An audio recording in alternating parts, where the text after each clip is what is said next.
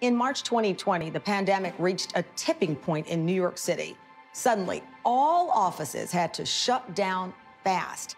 Office workers across Manhattan scrambled to grab their laptops and important files and headed home. I'm Tamron Hall, and this is Reshuffle.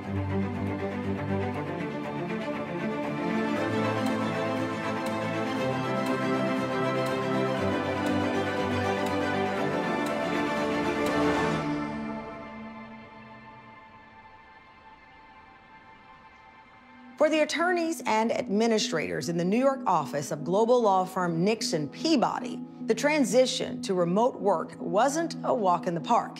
Still, for some employees, the flexibility of remote legal work had its perks. In the midst of this unusual year, the firm appointed a new CEO and managing partner, Steven Zubiago. In this episode, we'll see how employees at the New York office, under the leadership of their new CEO, are reshuffling the workplace and reimagining when and where they go to work.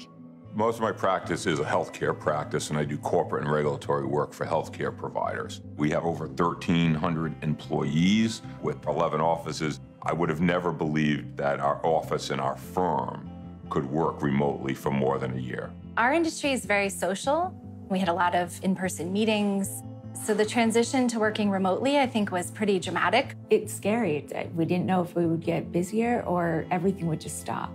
We had never done a remote closing. We had to figure out a pathway to actually getting all the signatures and approvals all coordinated remotely. I get most of my socialization from going to work.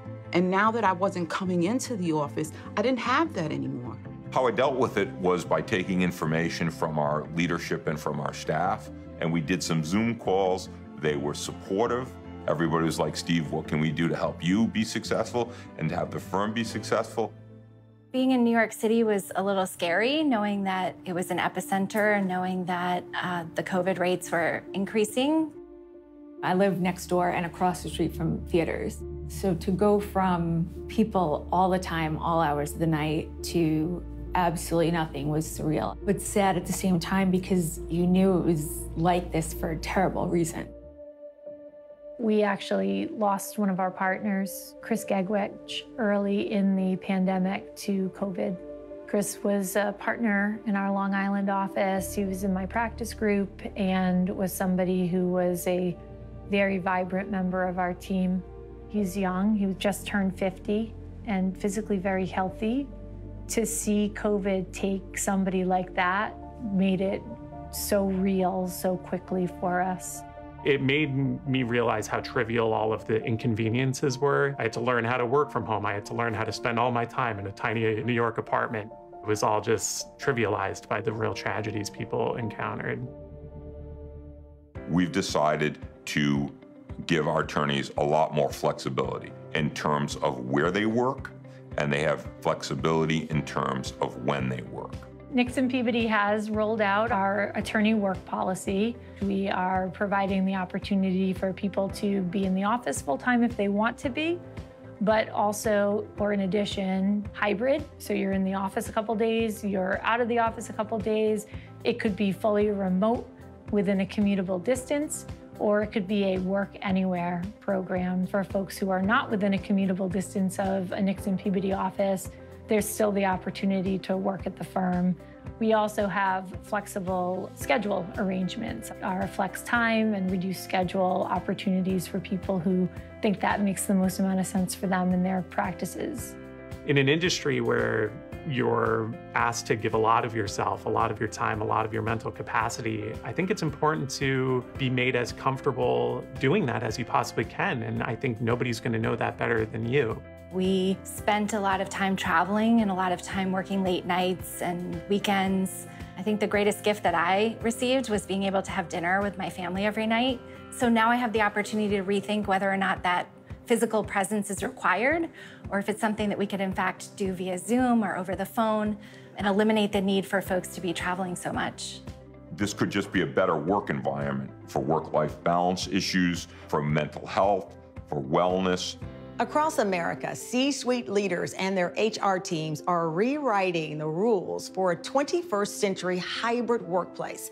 According to Accenture, 83% of people say a hybrid work model is optimal, where individuals have the ability to work remotely between 25 and 75% of the time. 63% of high revenue growth companies have already enabled productivity anywhere workforce models, where employees have the option of working remotely or on site.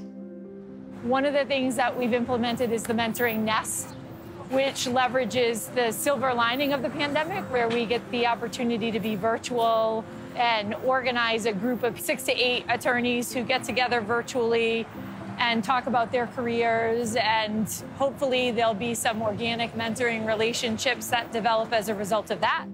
Some of the more senior members of organizations overemphasize how important face-to-face is. A lot of the people that I've connected with and who are mentors to me and who I mentor were never in the same office as I am. They're spread out in our other offices across the country.